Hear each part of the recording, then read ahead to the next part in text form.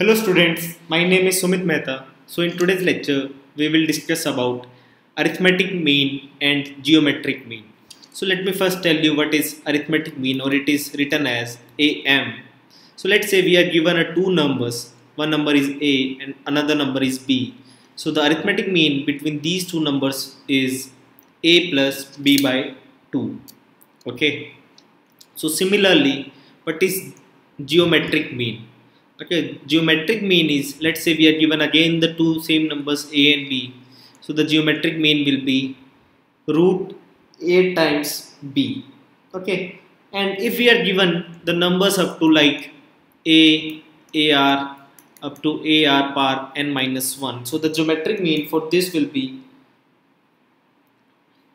A B by A power n upon n plus 1, means B by A will be R in these terms. Okay, so in this way you need to find out the geometric means. So now let's discuss about the relationship between AM and GM, means arithmetic mean and geometric mean. So as I have told you, AM is A plus B by 2 for the two numbers A and B, and while at the same time GM is root AB. Okay, so now to calculate the relation or to check the relation between these, let me write AM minus GM is A plus B by 2 minus root 2AB.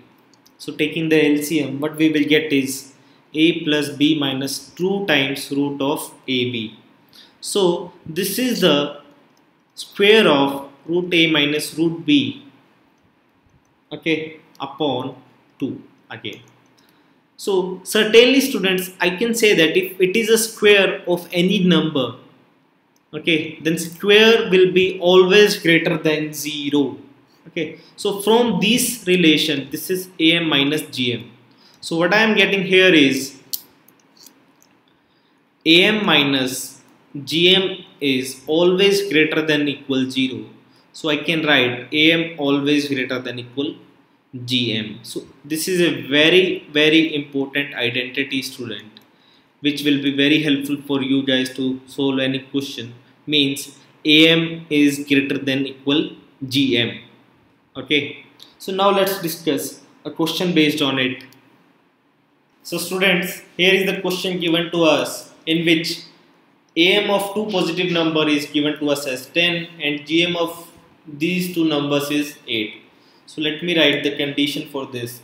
AM is A plus B by 2, which is 10, and root of AB, which is given to us as 8.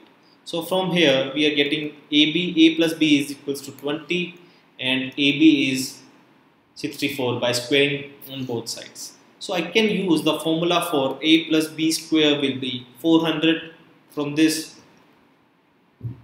Okay, or without using this formula I can directly find out A minus B, which is A plus B square minus times 4AB. Okay, so A plus B square is 400 into 4 into 64. So that will be 400 minus 64 into 4 will be 256. So that is plus minus 12. So A minus B we are getting as plus minus 12, students.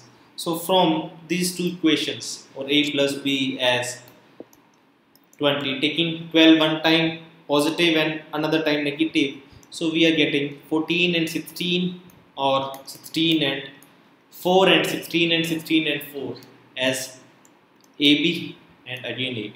Okay, one time A will be 4 and B will be 16, or A will be 16 or B will be 4.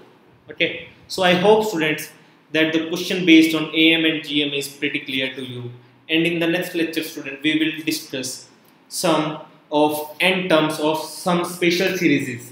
Okay, so stay tuned with me for next lecture on special series. Okay, thank you. Happy learning.